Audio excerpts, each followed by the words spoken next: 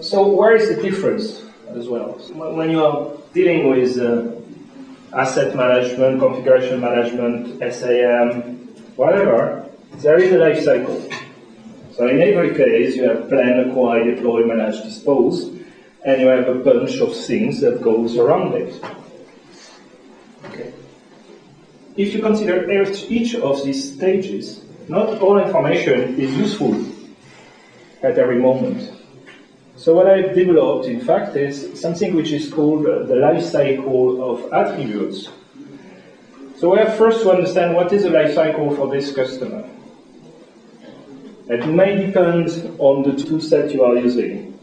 And in my case, life cycle is critical for multi-tenancy. That means all customers have the same life cycle stages, and I can't do anything about it. I'm not allowed. When I say, oh, I want to change that, no way, because there is workflow attached to that, tons of things, and no way that we can change that. But you have to understand it. What you can do is that you can eliminate some of the stages which are confusing to you or of no value. And then you can build a flow chart that explains how your life cycle is understood and respected. What is a normal flow of information? So we start from ordered, go to received, inventory, being assembled, deployed, end of life. Okay? In some cases, you can reserve things. Some cases, you can loan things. Some cases, we can transfer things, whatever. And in the end, we may have leased systems that we need to return, other that we need to destroy or dispose. In that case, I have eliminated in repair down and deleted because no one is going to provide me with this information. It doesn't mean we don't do that. It means that in this particular case, I have no connection with the people who are doing the repair and who could inform me about the status in repair and down. I have no information coming from them. So, as I have no control, I don't want that. So I just remove that. If somebody starts using your CMDB for asset control and they're keeping track of the fact that the assets aren't being stolen, or somebody could have a scam in which he moves the stuff off to repair, then takes it out of the building and sets it to somebody else. And they would have the illusion from looking at the CMDB that everything was perfectly okay, whereas because there was a status that was actually happening in the organisation, which your CMDB didn't relate to. Now that would be because the scope didn't include that requirement. Yeah. But I thought that once that scam was discovered, even though it wasn't quote unquote your fault because it was outside scope, it would actually impact on the trust in the CMDB. Absolutely. So how do you manage that sort of thing? Yeah, you really have to take this in account. And that's a tricky thing because you will find always clever people doing things you couldn't imagine anyone who could be doing anytime. But this happens. So it comes down to, it seems to me that you always need a manual backup, somebody going and checking what the CMDB is telling you, just to see if it makes sense on the ground. And then you notice as part of the PCs in the corner that nobody seems to know anything about. That's what we call audits, physical audits. Yeah.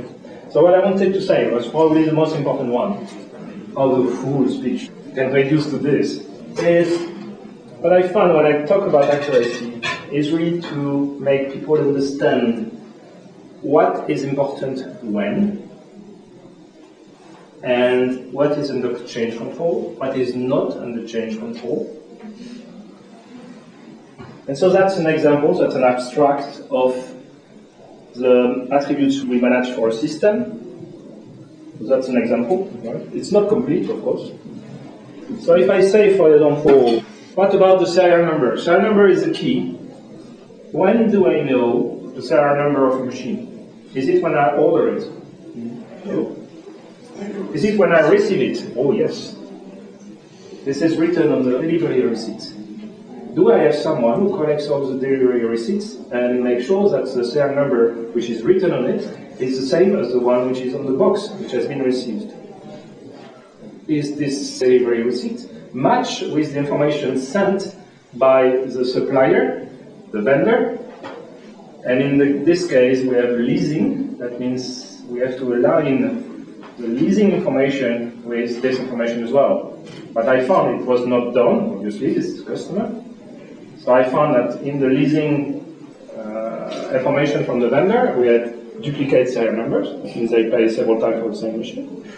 They have no serial numbers sometimes, so no way to know which machine we are talking about. And all this kind of good stuff. And after this, all sort of errors, because it was written manually. So sometimes, okay, typo, and all this kind of, any sort of things. So one first thing is, do you have a process around delivery receipts in your organization? If you don't, make sure you have one, because this is critical.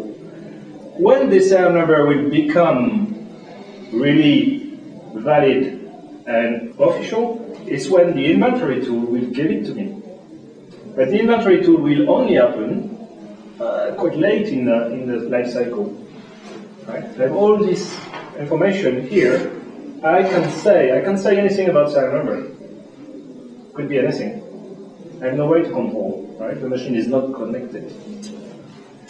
Once I know it, then for the rest of the life cycle, it should never change. If for some reason it changed, then something is wrong somewhere. But let's say, for example, as well, the domain name in Windows is only known the first time you have deployed the machine, and it's given by the inventory tool. Then after this, it should normally not change, normally. For physical memory, you can know from the procurement people how much you have ordered. You can have someone verifying this information when they assemble the machine, just to make sure that it's not wrong. Because until then, here, the machine has maybe never been unboxed. So it's very difficult to know if we have the right amount of memory in the machine. The only time when the machine is unboxed is when it's being assembled. So at this stage, I need to have the people doing this, verifying this information. It should be made clear in their instructions, their procedures, that they need to verify this information and feedback this information to the asset team for verification. Then it's validated by the inventory tool. And if I need to change it, I would like to see a change request telling me that we have ordered more memory. If I don't, this is an exception. So if I see that the amount of memory has changed and I can't find anywhere a change request or a service request telling me that more memory has been ordered for this machine, this is something wrong. I need to chase what happened. I need to send someone on site and verify why this happened. Is your inventory tool good enough to distinguish between fast and slow memory? Because one of the things people used to do was to take out memory from machines, high quality memory, and put low quality memory back in. Yep. It looks the same from the inventory tool because it's still 4 megabytes of memory. The machine That's gets fine. And for me, this is very, very wrong because for this customer, the machines are leased. When they are sent back to the leasing company, they verify if it's the same as it was when it was ordered, or if we can trace any addition or modification or whatever. And if there is an exception, they send a bill for you to pay the difference. Yeah. It's not much, but that's a typical case, yes. People can decide to add more memory, to add more disk. And the worst thing is they can add this memory from a machine they forgot to send back, which is somewhere under the table. Yeah. Which is a problem we have with this leasing company as well, that people say, oh, it's the end of the contract, you need to send back the machine. I say, no, I'm still using it, I keep it. I say, okay, fine. And then everyone forget about it, except that the leasing company 6 months later said, 2 machines missing, so here is an invoice. And the company pays, and everyone forgets about it. So when you visit the different offices, you find machines everywhere, in cupboards, where no one cares. Strange. That's a very, very bad situation. This is somewhere in the culture of the company, so it's very, very difficult to change. It's a huge security problem too, because those machines contain data which nobody's tracking any longer, so it's lying in the code containing personal data. Yeah. So the point of this slide, in fact, is to understand. Do you understand that? Did you do this kind of exercise with your configuration management database? Did you do this kind of thing? It's critical for security as well. Because at some point, this is all about security. When you release a machine in the last phase of the life cycle, in the end of life, are you really clearing information? Are you making sure that the disk is wiped and that everything is removed? Okay? Do you think about this? You have these things about, and you have automation in your CMDB that can tell you, oh, we forgot actually to wipe the disk. You have that? Think about it. That's the point, in fact, of my thing. See, if you really want to work on accuracy, you need to understand at this level of detail what's happening and what you can do if things go wrong, if the data is bad. How can you detect it's bad, and what can you do about it? And the other thing is, it's not only on inventory tools and automation, but also on manual information. Do you have a system that verifies daily that the data entered by the asset management team is valid and makes sense and is complete? And people forget some time about this. So it's all nice with all this interface to Landesk, SCCM, whatever, Arteris, whatever.